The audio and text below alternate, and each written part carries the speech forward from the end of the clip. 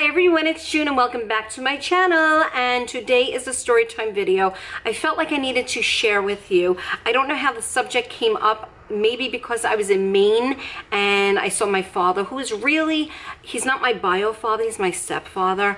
So and the reason why I'm saying that is because it has something to do with the story. But I consider him my father because he has raised me since I was just a kid. But anyway, let's get back to what the title is about. Way back in the 70s, in the mid 70s, I would say it would have to be the summer of 1976 and 1977. In between that time, we had a very crazy serial killer on the loose called the Son of Sam, and most of you will know who I am speaking about. Also known as the 44 caliber killer. Now, my mom was already with my father, my stepfather, and we were all living together. And so being that this whole thing with the Son of Sam was happening, I remember being outside. It was happening in Brooklyn, all over, I believe, New York, like the tri-state area. We were told, I remember the news, we were told that like to stay indoors because we never knew when he would attack. He was attacking couples, and he actually attacked somebody I know very, very well, her best friend, but she was an adult. Stacy Moskowitz, who is from Brooklyn. So it hit very, very close to home. So we were told to stay indoors. Anyway, the next morning we wake up and my aunt was over, or I think we were living like in the same kind of like, I think it's a two-family house, but somehow we were downstairs in my Aunt Marie's apartment, and my stepfather was working, and I remember my hand picking up the newspaper, and I see the front page, and I see this sketch right here.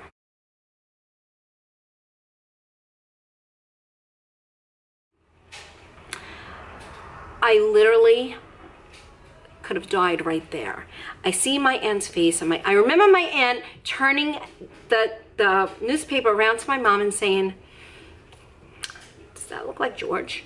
And my mother was like, "Oh yeah," but they knew that wasn't him. But do they really know? I mean, crazier things have happened in life, right? Where you don't know that your husband or somebody so close to you can actually be a serial killer. So I heard that, and now I was just freaking out. I'm sorry about that noise. Freaking out. So I go into my room, and I'm thinking to myself, we're living with a serial killer. We're living with the Son of Sam. I was flipping out. I remember myself shaking. I remember going under the covers, and I remember coming home, and I remember him telling us, like, if we wanted to go outside and play, I remember him actually saying to us, "Don't go outside and play. You know the Son of Sam is around. We don't know where he's striking next." And I'm thinking to myself, I'm living with the Son of Sam, okay? So I mean, if you saw that sketch, here's the sketch again.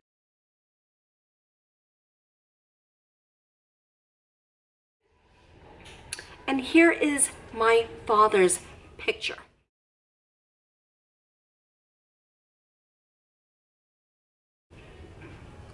Tell me you would not have thought that your father was the Son of Sam. I thought I was being stuck in the house with the Son of Sam. That's how crazy it was. But David Berkowitz, aka Son of Sam, aka 44 caliber killer, was caught, and that's when I began my love for my father, because he was not the Son of Sam.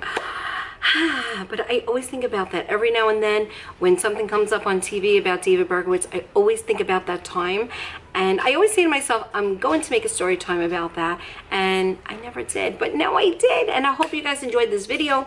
It could have been worse, right? He could have been the Son of Sam, but he's not. He's my father, and I love him so much. So I hope you enjoyed this quick story time. I thought it was pretty crazy story time, and that's it, and I'll see you guys in my next video. Okay, bye.